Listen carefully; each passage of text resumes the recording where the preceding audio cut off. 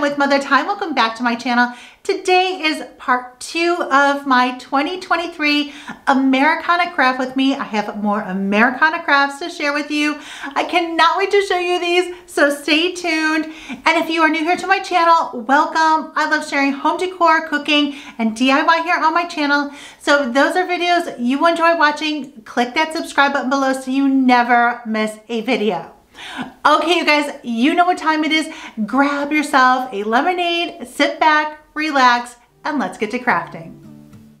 First up, I'm making a really cute firecracker sign. You could also use this as a porch or a wall sitter. So I grabbed 3 of these star signs from Dollar Tree in their farmhouse section, and I'm removing the twine.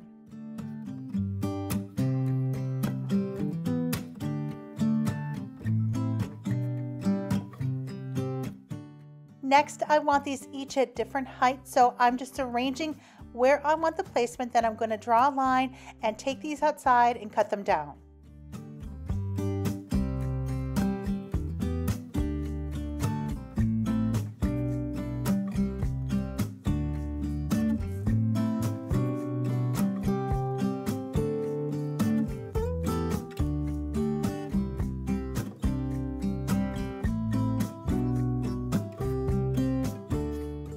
I also decided to trim the holes on top. I was going to originally fill them in with some wood filler, but I figured it was just as easy to trim those off as well. And here they are, all trimmed down. Next, I'm going to attach scrapbook paper on top of these using Mod Podge. So I'm going to cover each of them with a coat of Mod Podge and then let them dry.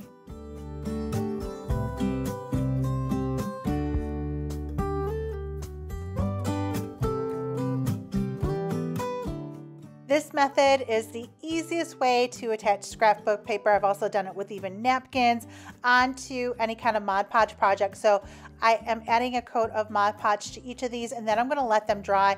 I also get my dryer out to help speed up the process, but you can let these air dry as well. Once they are completely dry, then I'm going to attach some scrapbook paper. The scrapbook paper I'm using is from Hobby Lobby, and this is just so easy and it makes it so nice and smooth without any wrinkles. Let me know in the comments below if you've tried this method before or what your favorite method is for attaching things to your Mod Podge projects. Once the Mod Podge is dry, now I'm going to attach the scrapbook paper. Again, the scrapbook paper is from Hobby Lobby. So I'm going and adding the star scrapbook paper on top. And then I have this distress stripe one that I'm going to use for the bottom half of each piece. So I place my scrapbook paper on top of the dried Mod Podge. Then I have a piece of parchment paper and I'm going to place that on top of my scrapbook paper, and then I'm going to use my iron to go over it and then look at the end result. It is attached to my piece perfectly without any wrinkles. So I'm going to do the same for the bottom half. I place my scrapbook paper, then I have my piece of parchment paper on top of that, and then I'm going to go over it with my iron. And don't worry, I am not setting my iron down flat on my work area. It actually lifts up. I love this iron. I've had it for years. It's great for quilting too, so you don't have to lift it up. So now I am just trimming the scrapbook paper, and look at that. It is on there perfectly flat, not a wrinkle, and I just love the way this looks. So now I'm going to flip it over and trim the star down using, very, very carefully, using just a box cutter or an X-Acto knife. I always am very, very careful. I don't like using X-Acto knives or box cutters, so I'm just carefully going around and trimming the star out.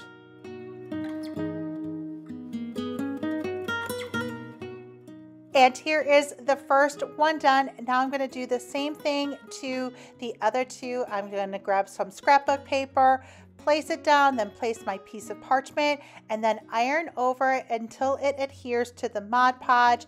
Do the same, cut out the stars until I have them all done.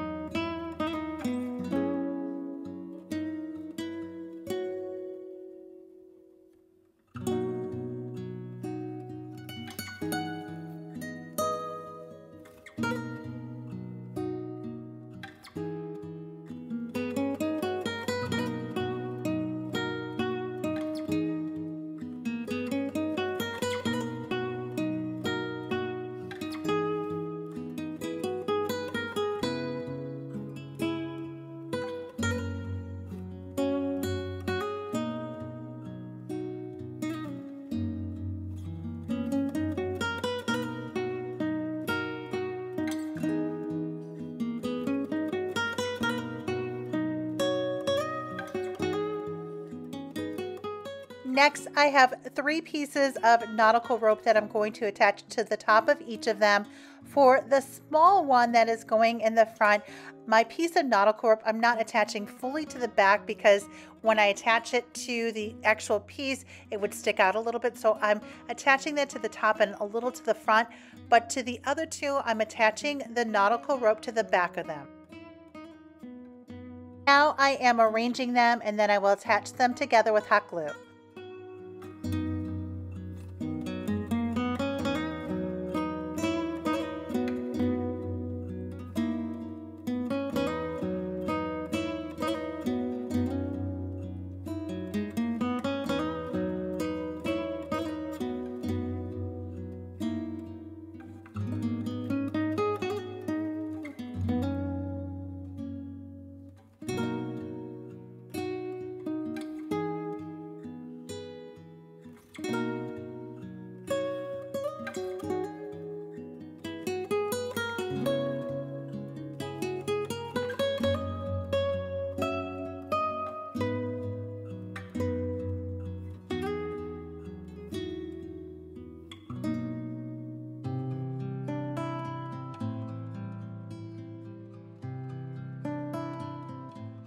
Next, I'm going around and distressing it with my Distress Oxide in the color Vintage Photo. I get this at Hobby Lobby.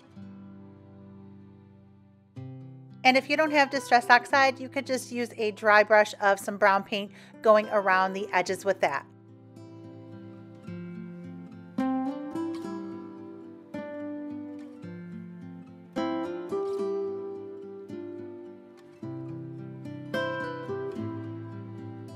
Next, I'm wrapping it with some twine and then I'm going to add a tag that says Stars and Stripes.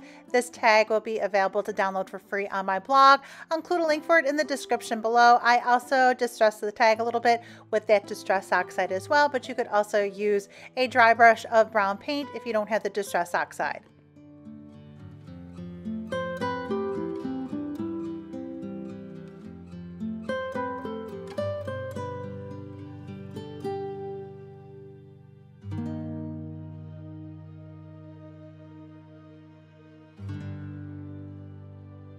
And finally, I'm adding a rustic bell. I get these bells at Christmas, well, when they put their Christmas stuff out, which actually is starting now at Hobby Lobby. And this is how it turned out. You could attach a wire hanger to the back if you want to hang it, or use it as a wall or porch sitter.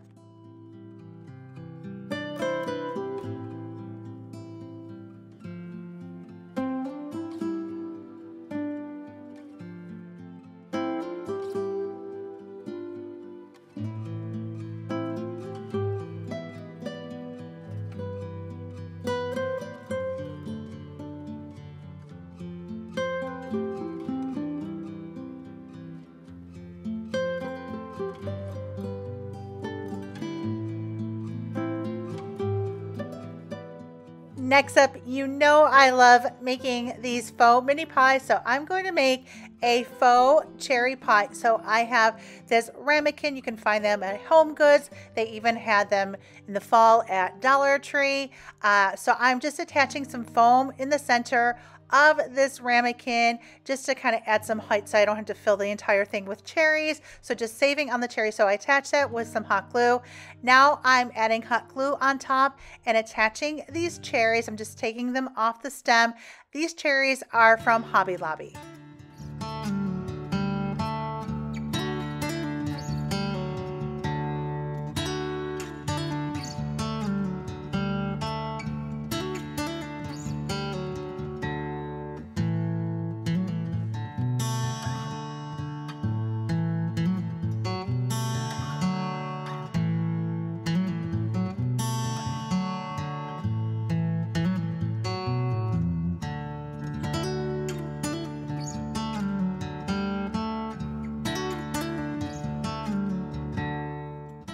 Next, I'm going to make a crust with a piece of torn muslin. So I work in sections, I add a ribbon of hot glue, and then I like to pleat it as I go around. So I just gather a little bit with my fingers, and I just continue to work in sections until I go all the way around.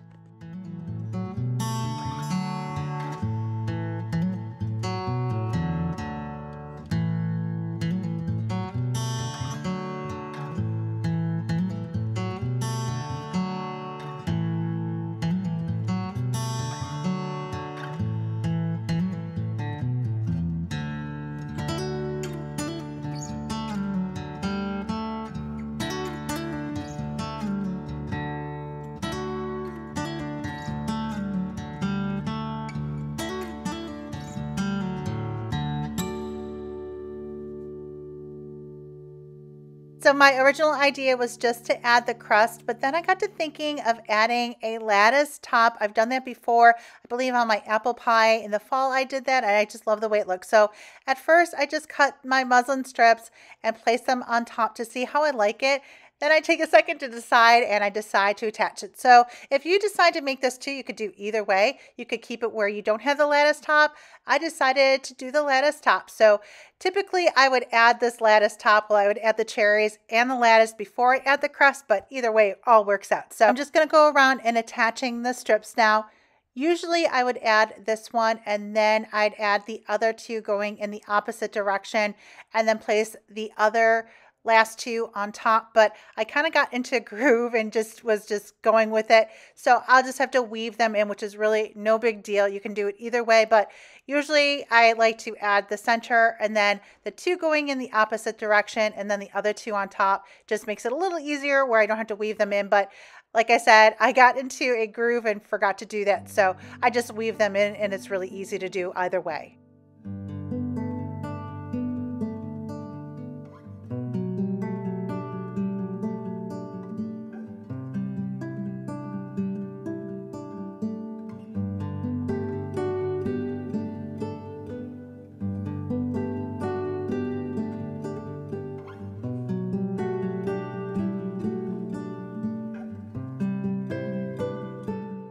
Now that I have all the lattice attached, next I'm going to spray it with some spray glue and sprinkle it with some glitter. This glitter is from Hobby Lobby, and then I use some snow glitter, which is from Michaels. And then I spray it with some spray glue on top to seal the glitter in. And then I added a little glitter to this cherry as well and attached it to the top of the pie with some hot glue. And now I have another piece of torn muslin and I stamped the word cherry on it. And I'm going to attach it to the pie along with this little piece of ribbon, which is also from Hobby Lobby, along with a button.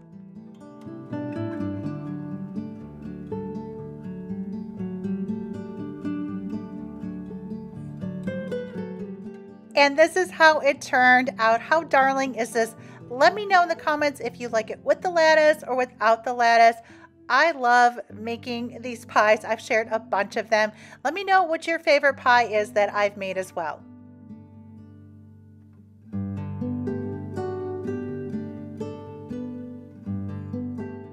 Next up, I thought it would be super cute to make a fireworks crate. I found this crate at Hobby Lobby on clearance for only $6.24. Hopefully you're following me on my Facebook or Instagram page. I've been sharing in stories a lot of the clearance finds I've been finding at Hobby Lobby. Hopefully you have a chance to check Hobby Lobby too. They've had a lot of good deals on clearance.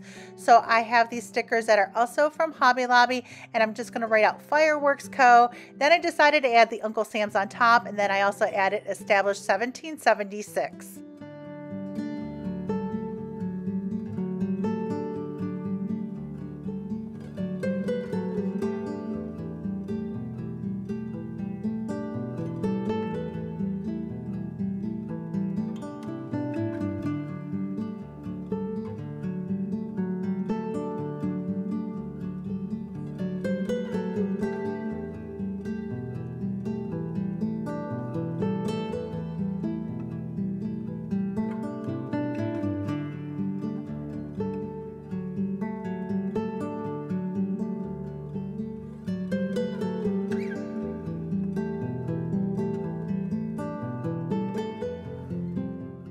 I'm going to go over the letters with Distress Oxide in the color Vintage Photo to give it a more muted look, and it kind of just blends in better with the crate.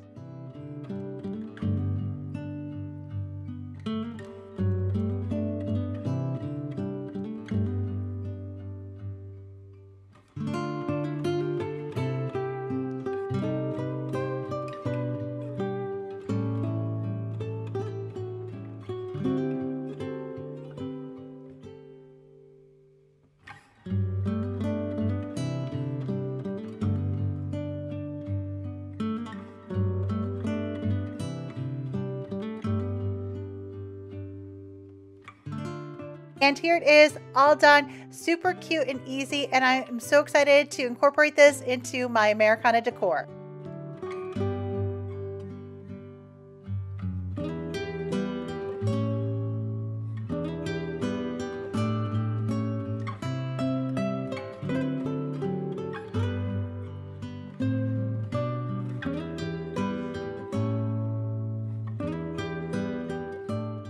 up, I'm going to make a super cute and simple fireworks company sign using this free printable that you can get on my blog. I'll include a link for it in the description below, and it fits perfectly in this sign that you can get in the farmhouse section at Dollar Tree. Now you could use some cardstock and just add some double-sided tape to that. The good thing about that is then you could just remove it and reuse the sign, but I'm using some sticker paper. I love the sticker paper. It's from Target. I'll include a link for it in the description below. So I just cut the sign down, and then I'm just using some sticker paper to place it inside of the frame.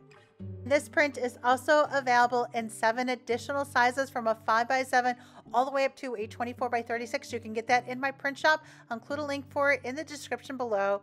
Now I'm adding a bow to this sign. This is just some ribbon that I got from Hobby Lobby. I'm hot gluing it to the corner of the frame, and look at how cute this turned out.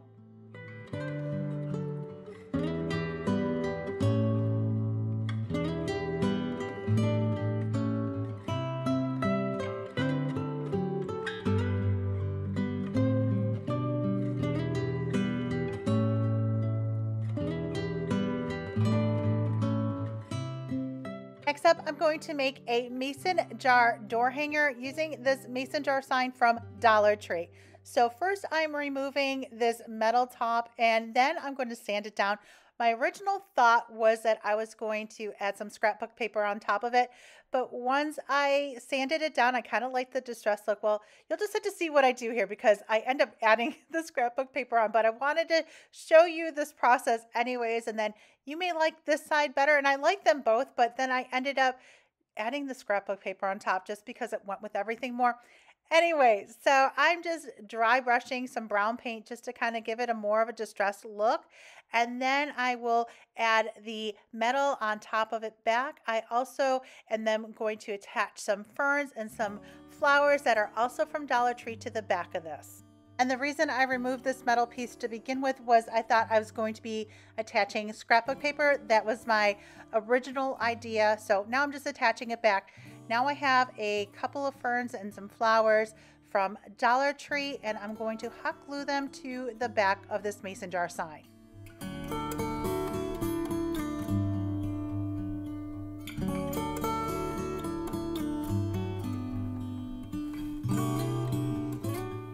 And I'm also going to add some raffia to the back. So I like to bundle it together and then tie it into a bundle and then hot glue that bundle to the back. And to cover all of this, I'm just taking a piece of scrap fabric and hot gluing it to the back.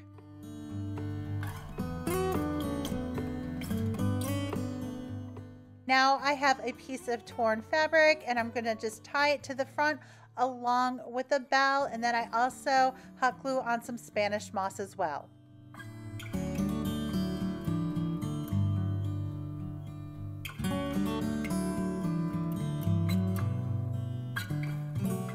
Also found these rusty stars, which I thought were so cool. They were in my craft stash. I've had them for a while. I wish I knew where I got them from because I would love to get more. I'm just adding them to the arrangement as well. I also have some pipberry I'm adding in. I'm also going to add a couple little buttons to the bottom of the mason jar too.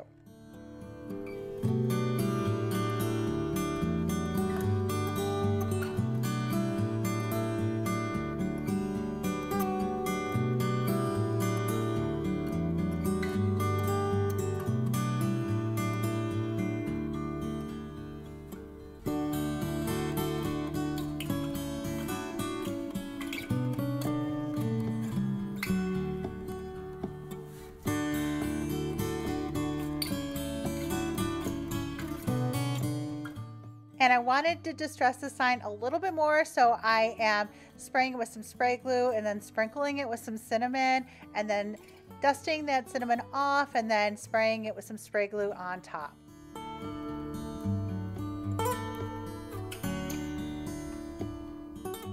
And here it is all done. I think it's super cute, but I decided to go with my original idea so it matches everything else. So I'm going to take some of this apart. I'm going to remove the Spanish moss and the bell and the buttons and the fabric. And then I'm going to also take off the galvanized metal top and add on my scrapbook paper.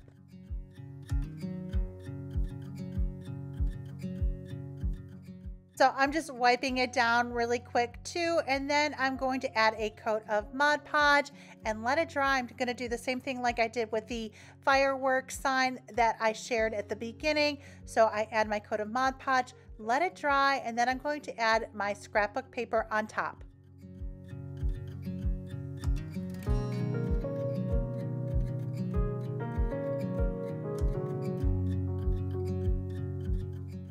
I added my coat of Mod Podge, and then I'm just speeding up the drying process using my dryer.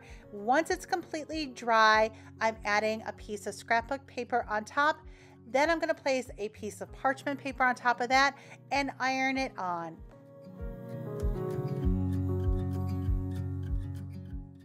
Like I mentioned before, I absolutely love this method for attaching my scrapbook paper onto my Mod Podge projects. I've done it with napkins too. It makes it so smooth, no wrinkles. So if you have fought with Mod Podge before and gotten a lot of wrinkles, try this method. It works and it's so easy. Now I'm just cutting the rest of my scrapbook paper down.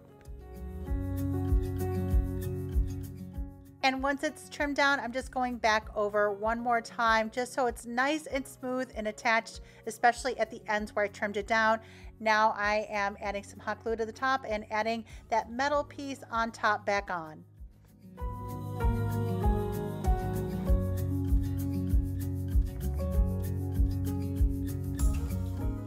Next, I'm cutting down this Let Freedom ring sign. You can get it for free on my blog. I'll include a link for it in the description below.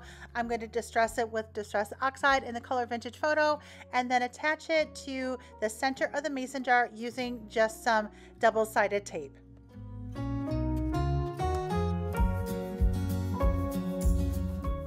I'm also adding buttons to the bottom corners of the mason jar. I just think it gives it a cute added touch. And now I'm adding some double-sided tape to the back of the sign and going to attach it to the center of the mason jar. And I'm also going around the edges of the mason jar with Distress Oxide in the color Vintage Photo. I'm wrapping a piece of torn fabric around the top of the mason jar, and I'm also going to attach a bell.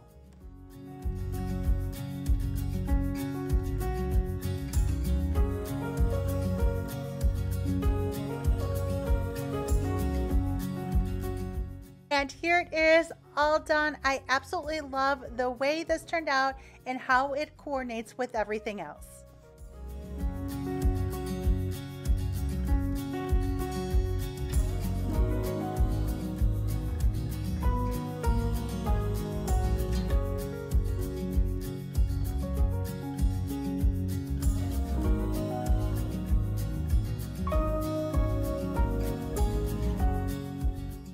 And last up, I'm going to give this patriotic gnome from Dollar Tree a little makeover.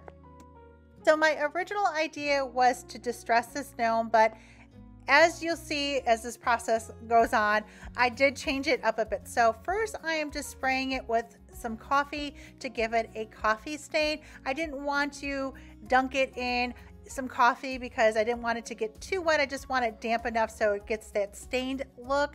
And then I am actually brushing it because the coffee stain wasn't dark and I didn't want to get it too wet. So I'm lightly brushing on some brown paint. I'm using Apple Barrel in the color Burnt Umber. So I'm just dry brushing it on to give it more of a distressed look.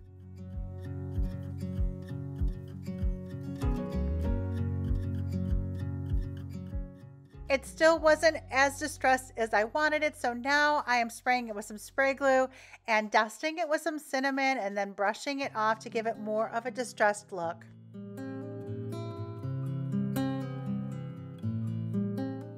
It's all coated with the coffee stain and then the dry brushing and then the cinnamon, I figured it's time to let him dry. In the meantime, I had another idea. So I have this fabric that I had in my fabric stash. So I figured I'd make some legs. So I'm just rolling it up. I think this fabric is from Hobby Lobby. I've had it for a while. Now you could even add some pipe cleaners in it too, but I just am rolling it up and adding some hot glue to it. So once it's rolled up, and then I'm going to cut it in half and attach it to the gnome.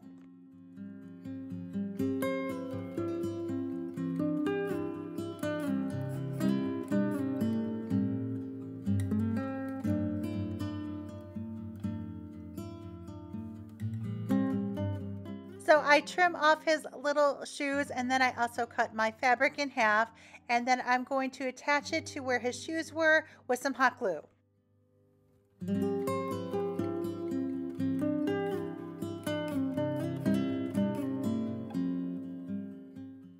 I also roll the top piece over just a little bit so it's a nice clean edge.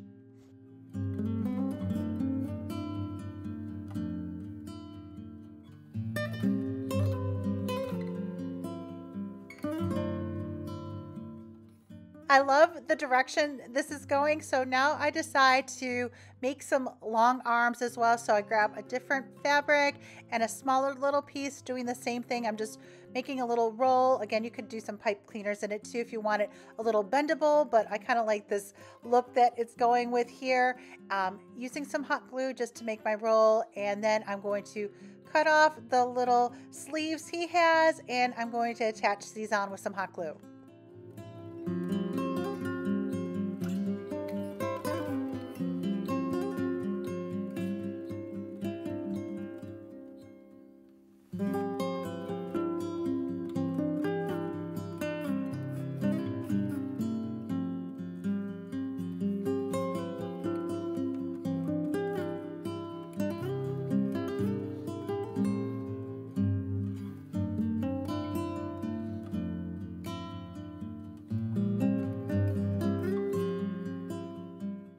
So I did debate if I wanted to cover the top of his hat because it was really cute, and it did go, but in the end I decided to, so I'm just cutting out a piece of fabric just to cover the top part. I'm not covering the entire hat, just this part, just so it all matches.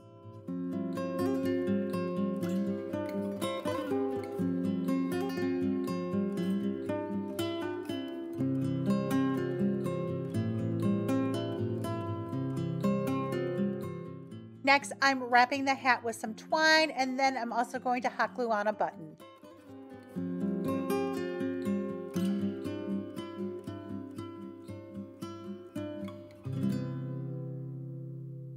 And I thought this cute little Uncle Sam could also use an Uncle Sam flag. So I have this Uncle Sam flag tag that you can download for free on my blog. I'll include a link for it down below. And then I just have a dowel that I cut down, and I'm going to hot glue this Uncle Sam flag that I distressed with Distress Oxide in the color Vintage Photo.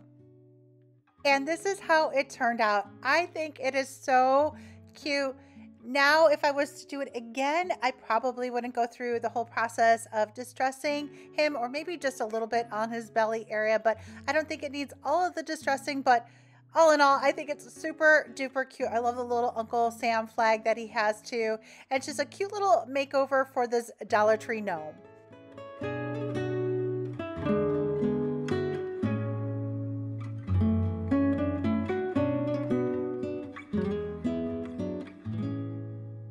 Okay guys, that is all for today's video. I hope you enjoyed it. Give it a big thumbs up if you did, and let me know in the comments below what you enjoyed the most.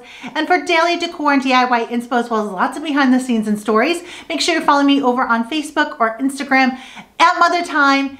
Thank you so much for spending time with me here today, and I will see you guys in the next video. Bye guys.